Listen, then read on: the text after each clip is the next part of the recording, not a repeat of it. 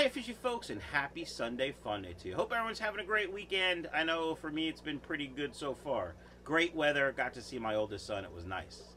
Anyway, before we get started with this epic video, do me a favor, go ahead and obliterate that subscription button. Gently boop the notification bell, and check out michaelsfishroom.com. If you're going to NEC next week in Cromwell, Connecticut, and would like to order fish, go ahead and order them on the website. When it comes to choosing your shipping option, there's 3 options. $7 if you buy a t-shirt only. $20 if you buy fish, no matter how much fish you buy. And then there's no shipping, we'll pick up. Choose that no shipping, we'll pick up, and add a note. Send me an email. We'll pick up on Saturday at NEC or whatever. I already have about 10 orders going up, so any more orders really isn't a problem. Today's video is going to be on a controversial topic. No, not keeping bettas in 32 ounces of water, although that's a good one. Mulm, good or bad? Stand by, grab a snack and a beverage, tell me your favorite Star Wars character, and I'll be right back. Alright, fishy folks, we're here once again in front of the Super Red Bristlenose Breeding for Profit tank. And I just want to go over some of the positives of Mulm.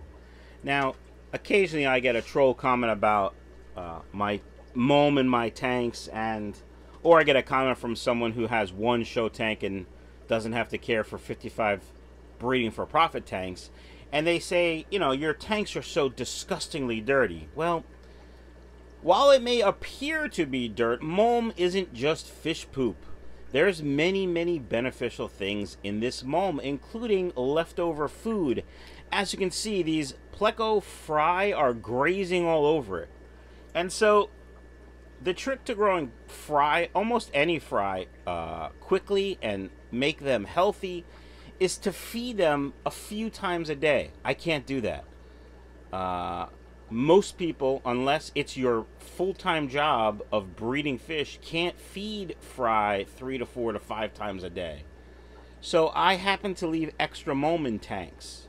There's a couple of reasons I do that. The first of which is I'm lazy, and I have 55 tanks to take care of. The second is it's beneficial in most cases for the fish. In this particular case, in a pleco tank, the fry can graze all over it every day. It's like a 24-hour buffet, which as a fat guy I would probably really enjoy, but as pleco fry they definitely enjoy and benefit from. Now, this tank is a bare bottom tank, so there's really no Mulm hiding.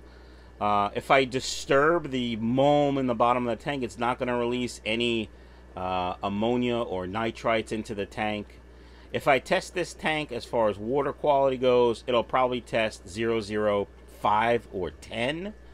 But there's no need for me to test. I can tell this tank is healthy because fry were born in it. In fact, many batches of fry. If you look in the Mulm, there's quite a few little tiny baby fry. There's also juvenile size fry eating Mulm as well. So that's at least 2 batches you can see here. So for those people who think Mulm is really bad, it's not. I'm going to switch to a guppy breeding for profit tank and show you Mulm in that tank as well. So refill your snack and beverage if needed. Alright, fishy folks, we're here in front of the albino chocolate bristlenose and redgrass guppy tank. These redgrass guppies are from super breeder Doug. Doug is an IFGA winner, as well as a pretty swell guy, although he does drive a crappy Nissan.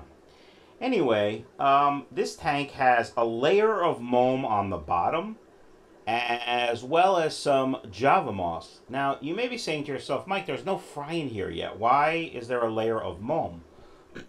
When those fry are born, the female will drop down into that Java moss more than likely, or that big pile in the middle, and drop her fry. Those fry are going to be hungry. If they have to venture out into the wilds of the tank, the other mamas and daddy will eat them because they are tender and delicious. That said, the mommy guppy will drop her fry in the bush, And they can hang out in there for a few days eating off the Mulm, getting big and strong, and being able to swim fast and hide.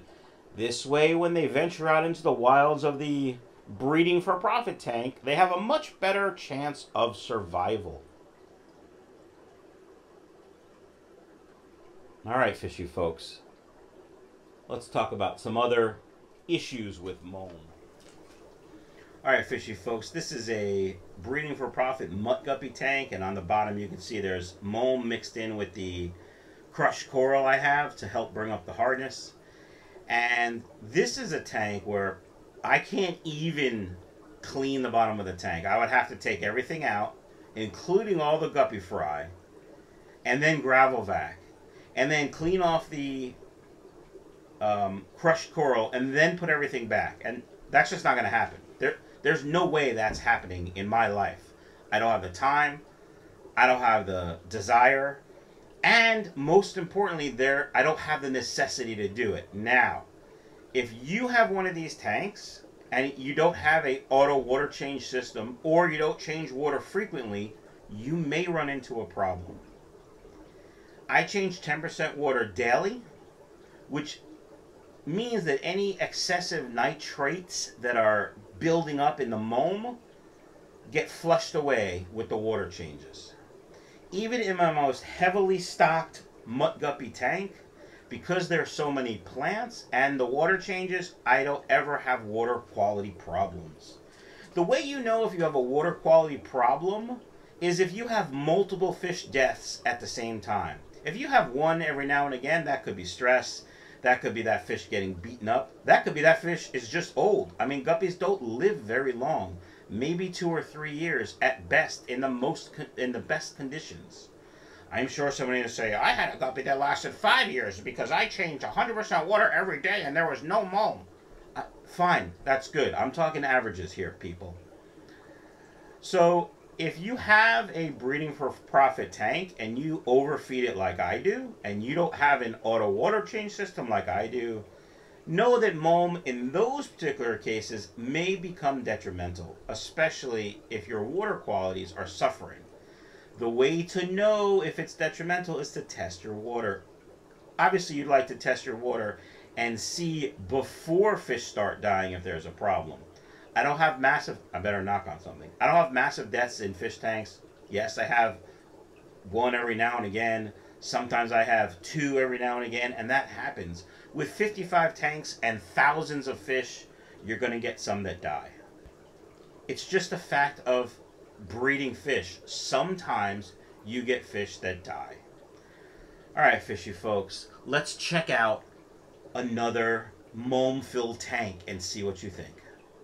Alright, fishy folks, we're here at the Red Cobra Guppy Fish Tank. This is probably my most profitable tank at the moment. I sell quite a few trios of these Red Cobras. They are very hardy, they are very prolific, and strangely enough, they're grown in a tank with at least an inch of Mulm on the bottom. Now, this Mulm is beneficial to the fry, as I've already said. It gives them a buffet to eat, a plethora of microorganisms to snack on when they're born. At one point, this tank had probably 30 adult guppies in it, and, I don't know, 50 fry at least. I've been selling quite a few since I started shipping again, and now there's probably only 5 or 6 adults, and 50 or 60 fry. However, the reason why the fry are surviving and actually thriving is because there's the buffet for them. The water quality stays perfect because of all the Java moss I have. Any excess nitrates that the Mulm is creating is being absorbed and used by the Java moss in the tank and the other plants. There's some Kabamba in there, not Kabamba, Riccia in there as well. And there is a pothos plant running along the back of the tank that eventually will drop a shoot into the tank and also help absorb the excess nutrients. Fishy folks, the point I'm trying to make is Mulm in certain tanks is definitely not a bad thing. If you have a show tank, you don't want Mulm because you don't like how it looks. If you have a breeding for profit tank, that is something completely different. A breeding for profit tank is a tank whose sole purpose is to make more fish so you can sell them. And that's what 90% of my tanks and my fish room are, except for 2.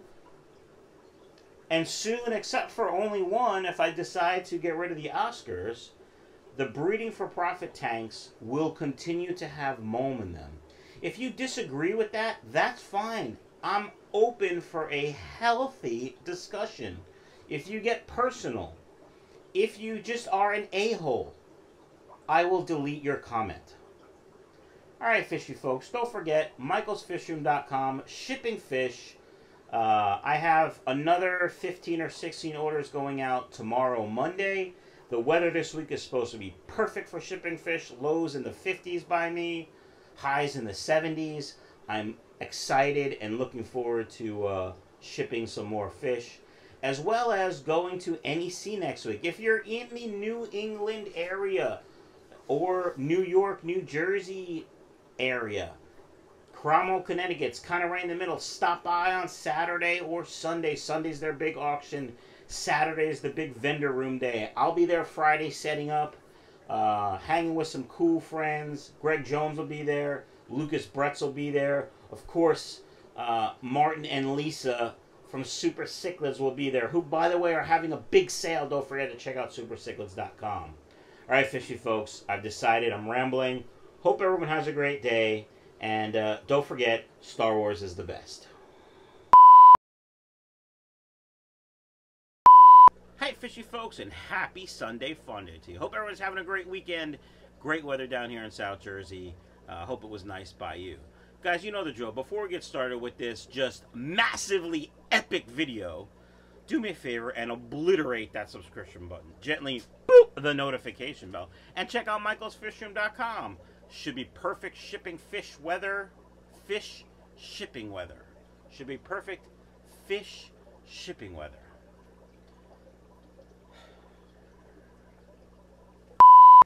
Hi, fishy folks, and happy Sunday fun day to you. Hope everyone's having a great weekend. Down here in South Jersey, it was really nice weather. Guys, before we get started with the video, do me a favor. Go ahead and obliterate that subscription button. Gently boop the notification bell. And check out michaelsfishroom.com. Should be great fish shipping weather next week. Go ahead and place your orders. That would be great. Also, go ahead and place your orders. That would be great. I mean,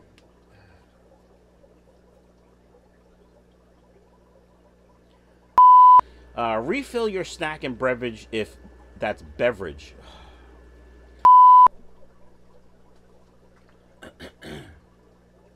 Hi, fishy folks, and happy Sunday fun day to you. It's Star Wars Sunday.